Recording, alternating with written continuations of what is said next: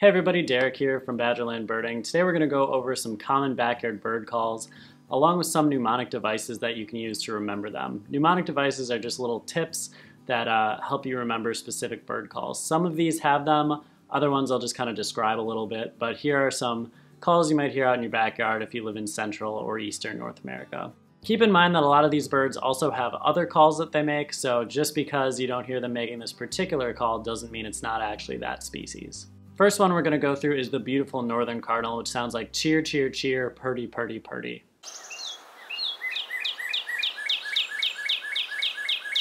Next up is the blue jay, that can kind of sound like J, J, J, or jeer, jeer, jeer.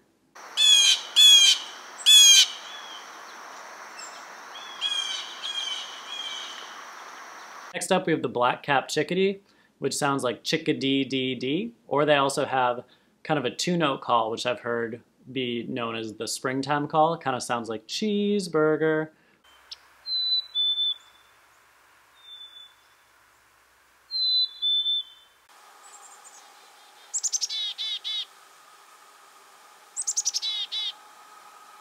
Next up we have the American robin, which kind of sounds like cheer up, cheerily. But they also make a lot of variations of this, especially in the morning. They'll often be up in a tree calling, making a variety of similar noises to that mnemonic device.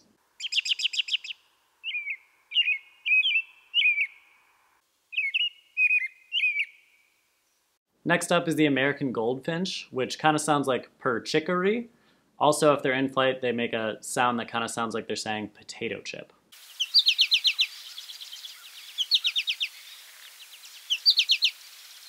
Mourning dove, which is one of the classic calls you might hear growing up. Sometimes people actually think doves are owls because they sound kind of similar, but the mourning dove is going to make a very distinctive call that sounds like hoo, hoo, hoo, hoo.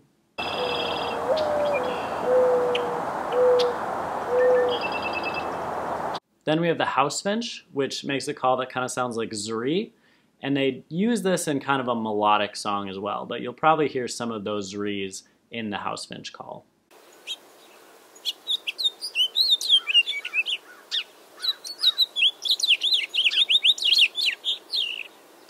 Probably one of the cutest woodpeckers in North America, the downy woodpecker. They will make some trilling kind of noises, but their single note call sounds like pick.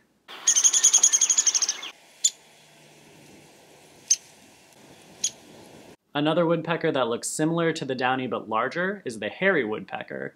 And they have a similar call to the downy, but it's a little sharper and it sounds more like peek as opposed to pick.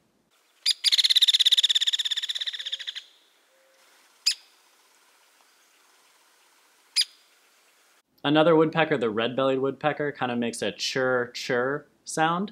They also kind of sound just like lasers when you hear them too.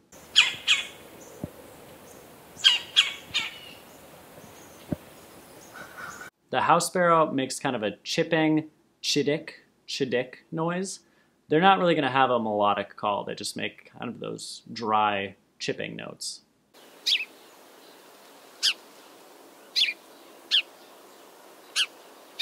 The barred owl makes a call like who cooks for you, who cooks for you. I've also heard some people say it sounds like who cooks for you all, with that little extra note at the end.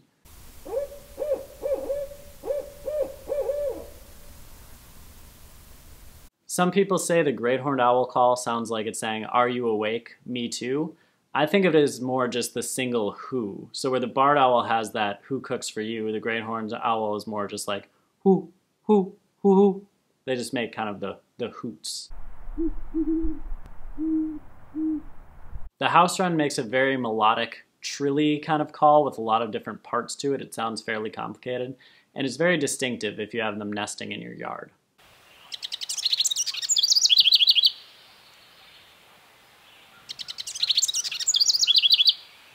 The gray catbird, named because it makes kind of these cat-like meow sounds, they can also make very melodic calls as well, almost something similar to like a mockingbird.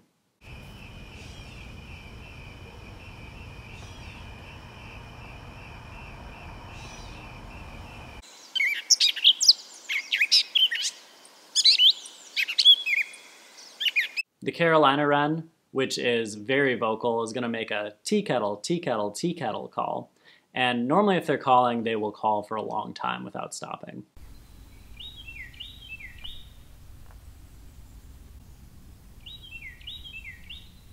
The red-breasted nuthatch kind of sounds like it's laughing, and it'll make an ank, ank, ank call.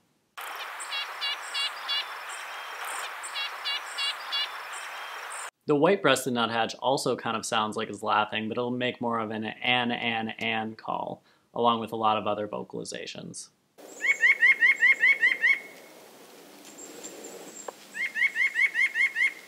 For the dark-eyed junco, they make a lot of different calls, but for this one you hear kind of a chipping trill.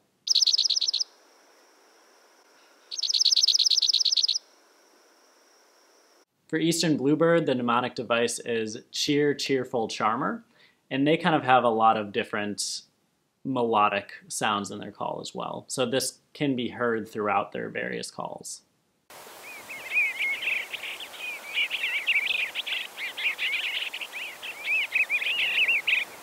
For tufted titmouse, probably one of my favorite, and I think the easiest one to grasp, is they sound like they're saying, Peter, Peter, Peter.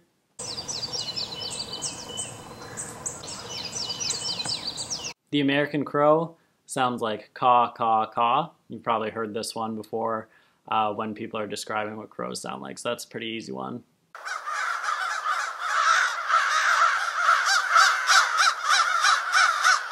Eastern towhees make a lot of different noises, but one of their more distinctive calls sounds like they're saying, drink your tea.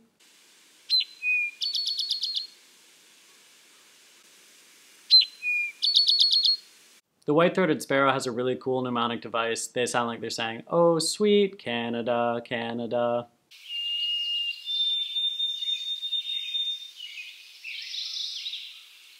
The northern mockingbird is going to make a lot of different noises because they do copy other birds, but they'll have a very melodic song with some of those other species calls as well. So if you hear one of the other birds, definitely double check to make sure it's not a northern mockingbird.